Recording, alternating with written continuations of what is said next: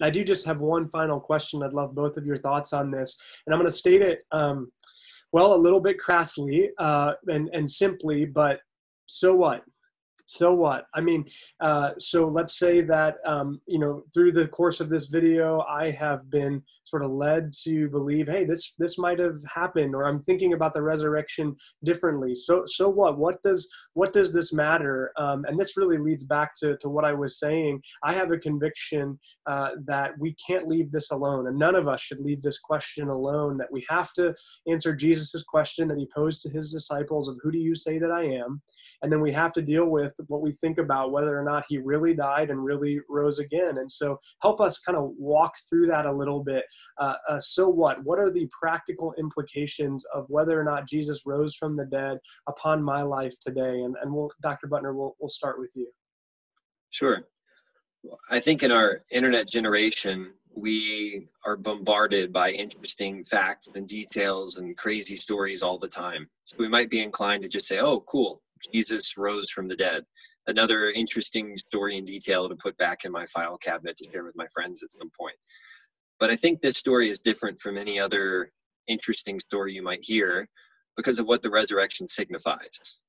The fact that God rose Christ from the dead confirms Jesus's identity, and it confirms his message. So God doesn't just raise criminals from the dead and villains from the dead. He doesn't raise evil people from the dead because he is God and he is good. At the end, the final resurrection, he will raise them unto judgment, the Bible teaches, but he doesn't just raise them in the course of history, leading entire groups of people to think they were the Messiah. So this tells us that when God raised Jesus from the dead, he was vindicating him. He was showing that Jesus is the Messiah, and that Jesus's message, which is that he had to give his life as a ransom for many, must be true, which means the resurrection is confirmation of the gospel. If you don't believe that Jesus is the Messiah, and you don't believe that he had to die for you, then that changes your eternal fate. You will no longer share in the resurrection that he has in the same way unto a relationship of communion and fellowship with God. So it's a very important piece of information. If Jesus died, we're saved, only if he was also raised. If he wasn't raised, as Paul says, it's nothing. Yeah, and Tim, how about you on that same question? So what? Yeah, so I think if the Christian claim, the fundamental Christian claim throughout all of Christianity's history, is that Jesus' death and resurrection are the center of human history, I think that makes an immense difference in terms of how we look at our lives. If you think about your grandparents, your parents, your grandparents, your great-grandparents, most of us, obviously, we know, for the most part, we know our parents, we might know our grandparents, some of us know our great-grandparents, but you go back to great-great-grandparents or further, and almost none of us can say something definitive and meaningful about them. And when you think about that in our own life, that means that you wait 4-5 generations, and all of us are forgotten. And what really ends us is death. Death ends the equation. We can try to make meaningful contributions in academics or sports or the arts or whatever it would be. We try to last a legacy. But the truth is the vast majority of us die, we are forgotten, and the world moves on. And that would be the end of the story if the resurrection is not true. In the end, everything is forgotten. You wait long enough, Alexander the Great will be forgotten. You wait long enough, and this world itself will become nothing, and everything just ends in a cold, silent death as the universe ever expands. And that's the story. That's the grand story if, say, there is no God. But if Christianity is true and the resurrection is true, then instead all of our deaths, as long as they're submitted to God properly, is really just a step unto life. And I think that makes a difference in terms of how we look at self-sacrifice and how we look at others and how we look at the meaning of life, that life doesn't, have meaning seeped out of it and just taken away from it, but instead life is charged with meaning at every moment because there is hope beyond the grave, and because what we do now has an impact. And I don't know exactly how it has an impact, just as Jesus, when he was raised from the dead, still bore the scars of the cross. Maybe in certain ways what we do now will actually carry on to the physical eternity that we have. I don't know for sure, but what I do know is in the most important chapter in the New Testament on the resurrection, 1 Corinthians 15, which I mentioned earlier, Paul gives this long defense of why the resurrection must have happened and what its meaning is. And he ends by saying this. This is his final word about the resurrection. In verse 58 of chapter 15, he says, "Therefore, my dear brothers and sisters, stand firm. Let nothing move you. Always give yourself fully to the work of the Lord, because you know that your labor in the Lord, in Jesus, is not in vain." And so to me, the importance of the resurrection is that it charges with utter, profound, and immortal meaning what we do in our everyday lives. And that's to me, that's the big question. Is the end of my life, is the end of human history just meaningless and everything is forgotten and death wins?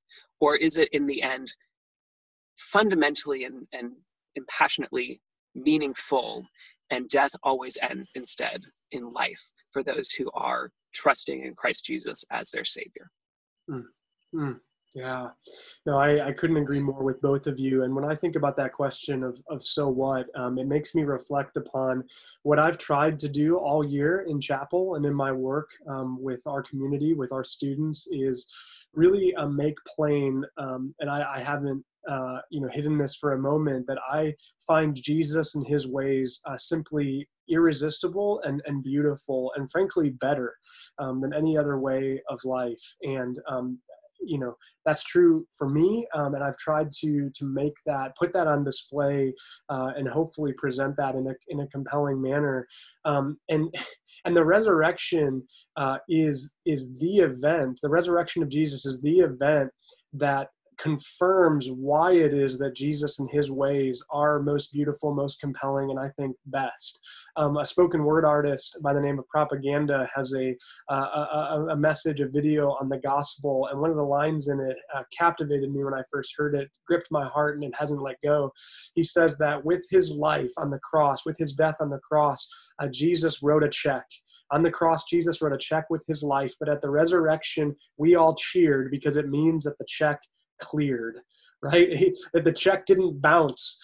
Jesus wrote a check with his life, and it didn't bounce. He was good for it by coming back to life, by rising again, and it confirms, like Glenn said, his identity. It confirms his message. It gives us everyday meaning, like Tim said, and it really is the reason why I have submitted myself and my life to Jesus, to his way, to his teachings, to how he lived life, to how he loved others and gave himself away. And it's because we see in his resurrection something so beautiful and so astounding, and I think something that makes a lot of sense, as we've been talking about over the last few minutes, that it's what I've chosen and what these guys that are with me have chosen to give our lives to.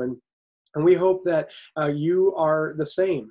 If you are watching this and you're a follower of Jesus, we hope this has encouraged you to continue on the path that you're already walking. But we know that many of our students do not follow Jesus. And so if you're watching this and you are not a follower of Jesus, thank you for tuning in and sticking with us the whole time. We're really grateful that you did that. Wherever you're at, follower of Jesus or not, we want to provide you with a next step. And so in the email that you received this video in, I sent a link to this email.